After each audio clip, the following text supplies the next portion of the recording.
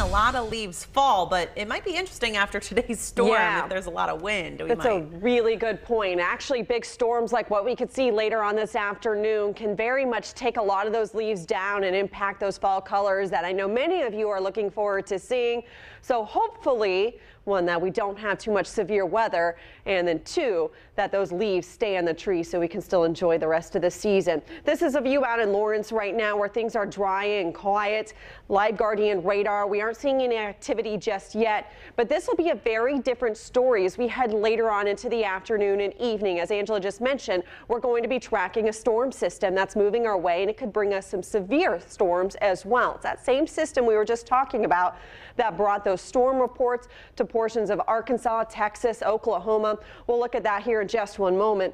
We have a lot of clouds being thrown our way out ahead of that system, but at this time things are comfortable and quiet. We're in those upper 60s, lower 70s. 71 is where we're sitting in Muncie, 67 in Indianapolis, and 68 in Shelbyville. It'll be later on this afternoon that we start to see things picking up, so you still have a good bit of dry time before that storm activity gets here. We'll see temperatures quite comfortable by noon, but a little on the humid side, right around 74 degrees. We'll still be dry by this time, and then rising into those lower 80s just before the rain gets here. So that system is sitting off to our south and west, so impacting portions of southeastern Kansas, southwestern Missouri at this time. We did just have a couple of tornado warnings in southwestern Missouri. Those at this time actually are still active. You can see just the one right now that's active, I'd say, for another about 15 minutes. But here we're quiet. It's that system that's heading our way.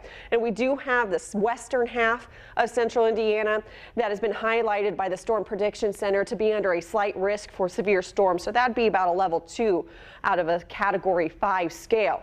But that system, you can see, brought numerous storm reports from large hail, damaging winds, and again, multiple tornado reports out of that same system that's heading our way. And we could see the potential for all of those severe weather threats here.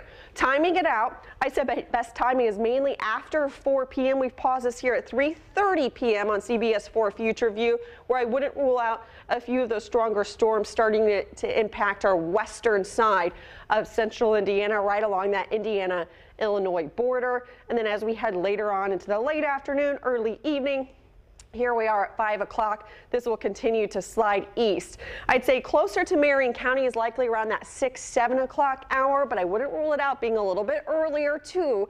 And then these will be weakening as they continue to slide east, especially as we start to lose the heating of the sun. As we head through the overnight hours, we start to dry out, and then things look much better for your Tuesday. But as far as those severe weather impacts, all severe weather threats are in place. So damaging winds the primary threat, but I wouldn't rule out a couple isolated tornadoes too. So be weather aware today. Better tomorrow, we'll have temperatures in those mid-70s, plenty of sunshine and less humid. Then more active weather returns starting midweek, lasting until early part of the weekend.